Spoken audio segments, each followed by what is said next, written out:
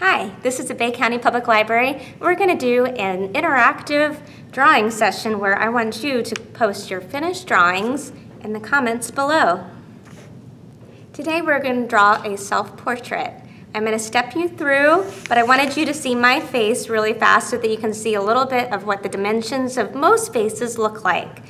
Everyone's a little bit unique, like one of my ears is a little lower than the other one, which means your drawing could be very unique and it's okay.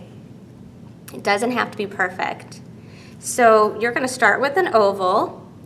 At the middle of the oval is your eyes. The middle of your eyes and your chin is going to be your nose. The middle of your nose and your chin is going to be your mouth. The eye is going to line up with the top of the ears, and then the bottom is going to be around your nose. The oval is going to be a little varied right around your jawline depending on what kind of face shape you have. It could be a heart shape, it could be a square shape. I'm not really sure what kind of shape mine is, but it does square off a little bit the jawline, or it can be more of a long oval. So let's get started. So all you're going to need is a piece of paper and a pencil to begin your drawing. You're going to start with that oval. It doesn't have to be perfect.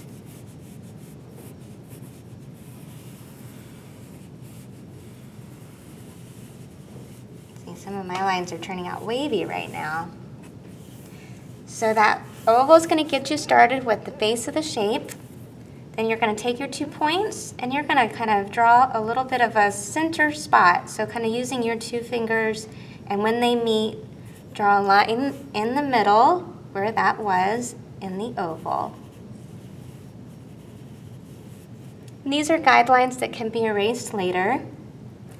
From that to the chin, you're going to do another meet, and then you're going to draw a circle, little dot, and a line. And from this line and the chin, you're going to meet together again and draw one more line. And this is a real rough start to your face. This line right here has to be divided into 5 different parts. So you're going to kind of have to eyeball it to make them equal parts. So in your face, there's 1 eye's width distance between your 2 eyes. So now we can draw your eye shape here.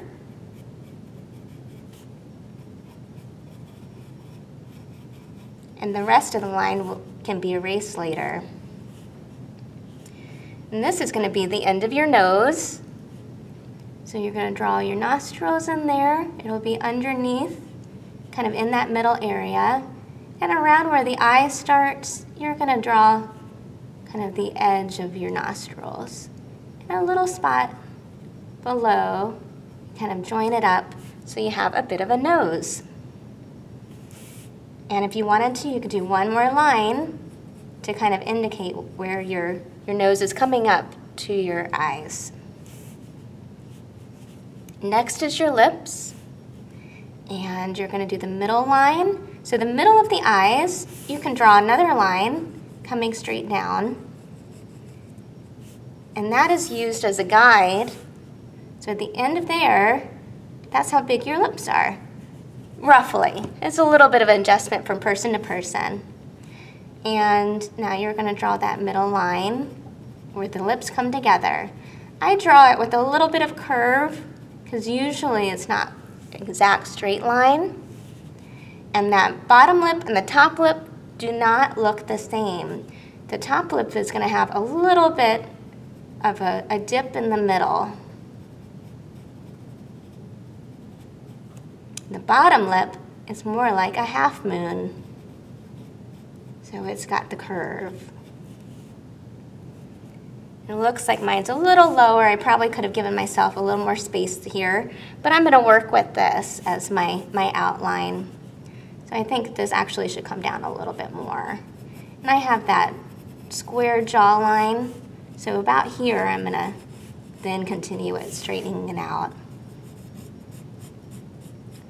So look in the mirror while you're doing your self-portrait, or while even during this process, and see what your lines in your face look like. The more accurate your drawing is really looking at what you're trying to draw.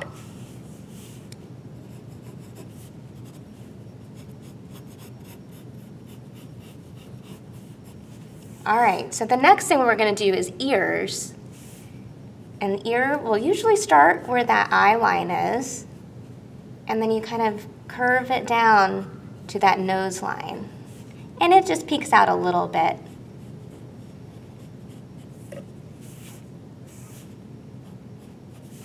I usually kind of do a little bit of a line here just to show the inner ear.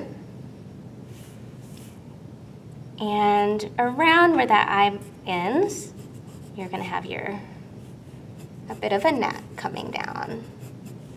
And I've got a button-up shirt, so I'm just going to kind of draw a collar. And all things can be adjusted. But I don't have any hair, so now I'm going to work on hair, and as well as eyebrows and the pupils in the eye. There's a little bit of a space right here in your eye, and then draw a circle in here. It doesn't have to be perfect, and often it's not a full circle, it's kind of tucked in.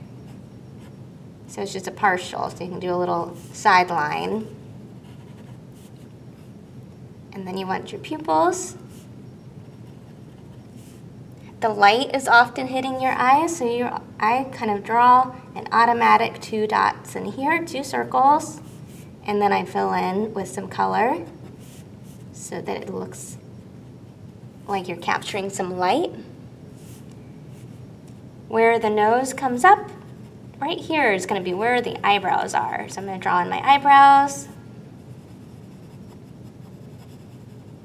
This isn't exact. If I was in front of a mirror, I'd probably be looking right in front of me and then drawing below. And you've got your eyelids. It's a bit of a circle, but a light circle on the bottom, but more on the top. You're going to do a half circle, and then I want to smile a little bit more.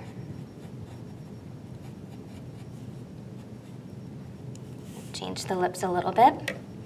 So now I need hair, and my hair kind of starts, you have a little bit of a forehead, but the rest of this is all hair. So that's why it looks a little bit like a cone head right now. So you're going to draw where your bangs are, or if your hair goes straight up. Everyone's hairline is different. My hair is coming down in a ponytail. And I will often do my hair where it's coming away from that original oval.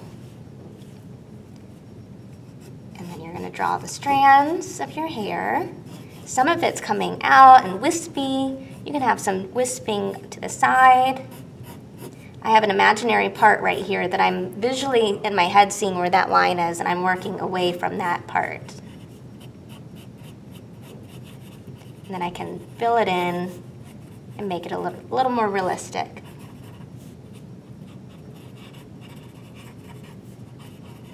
But it's your drawing, so you have full creative control of what you want to do. Now I've made my hair look a little curly, and it's not curly, but that's okay.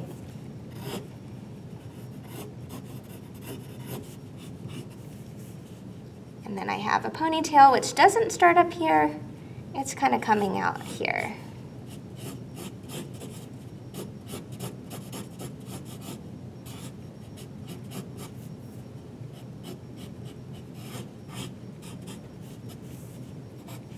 And the shoulders are a little bit wider.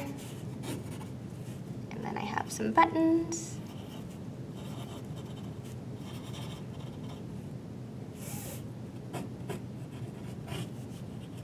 And you can spend the rest of your time making all those details. So maybe I'll do the flowers on my shirt, or adjust some of the lines. Maybe something doesn't quite look right, and then I can bring it in and make it look a little bit more like me. I can't wait to see your drawings.